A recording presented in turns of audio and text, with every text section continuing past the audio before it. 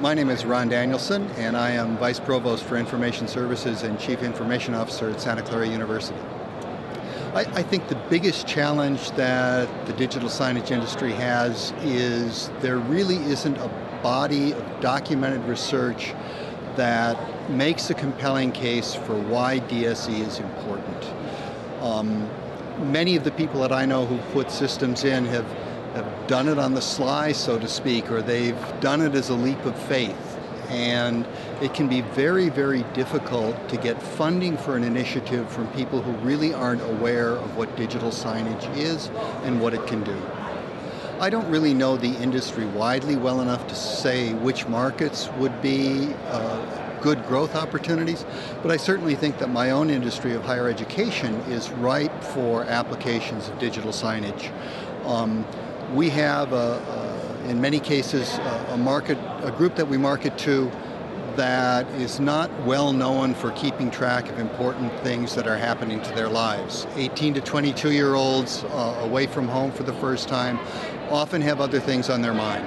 And getting communications out to them effectively is something that we've seen digital signage work very well for, and it's something that I think has a lot more applicability on other campuses that is really untapped at the moment. There's also the issue of campus safety, which is a huge topic in higher education now, and digital signage plays a role in getting messages out to different constituent groups in ways that are immediate and effective to let them know what's happening on campus. I think critical communications, and effective critical communications, you can reach large numbers of people if you've got your signs set up in display areas with high traffic. It's a very vibrant medium. It's something that college-age students are very used to using and to going to for information. And so we found it to be extremely effective at getting information out to people. I think the biggest potential for digital signage, at least in my kinds of environments, is interactivity. Once it becomes cost-effective, both in terms of the hardware and in terms of what has to go on behind the scenes to make it all work with your applications and the information you're putting out, it's a natural for what our students want to do. I think another area that's going to be quite important is student-generated digital video. We've had our signage systems up now for a little less than 2 years, and I already have initiatives from the student governments and student clubs. They want to put their own content up on our signage system. In fact, they want their own signs that they can control, and they want to put their content up. Clearly, there's going to have to be some responsible adult who's editing this stuff before it goes up there, but they're already heavily into video. They've got flip video cameras, they've got video cameras on their iPhones, and they're going to want to use that medium that they're very familiar with as part of their digital signage messaging. Well, we started using digital signage 2 years ago was our first rollout, and we had a phased approach. We were actually very fortunate in that we had 2 new signature buildings on campus that were coming online within a short period of one another. One was a new library and learning commons, and the other was a new business school.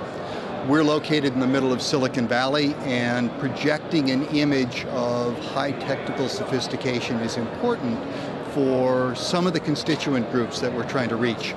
So we wanted to be sure to have technology as a prominent feature in both buildings. And so we planned for digital signage as part of those 2 buildings from the very beginning. That also was a way for us to get around the convincing people of power and money that this was something important. We had a technology budget for both those projects. We just slid digital signage in as part of the projects. We didn't have to ask anybody for money. All we would have had to do is ask for forgiveness if it hadn't worked out, but fortunately it has. So we started out with about a dozen screens in our library. About 9 months later, we put 15 or 16 screens into our business school. We just put another 8 screens into our student center. And now when I walk across campus, people stop me and say, when are we going to get a sign? The Digital Signage Expo has been a very, very eye-opening experience for me as a first-timer. The sessions have been wonderful. The networking of commiserating with other people who've gone through the same kinds of things that we've gone through, picking up hints from them and getting ideas on ways in which we might be more effective and more efficient in doing what we're trying to do. And the opportunity to just stop and talk to vendors in a very, very concentrated environment is both a wonderful opportunity and almost overwhelming. I don't think digital signage certification is the kind of thing that really fits in with four-year university level higher education. We don't do certification in any other discipline that I'm aware of.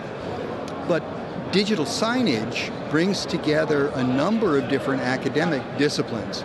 There's the technical disciplines, computer science, networking, there are the graphics arts, there's psychology, there's human-computer interaction. So as a topic for more traditional disciplines, an application area, I think it's got a huge role ahead of it in higher education. Digital signage, join the revolution.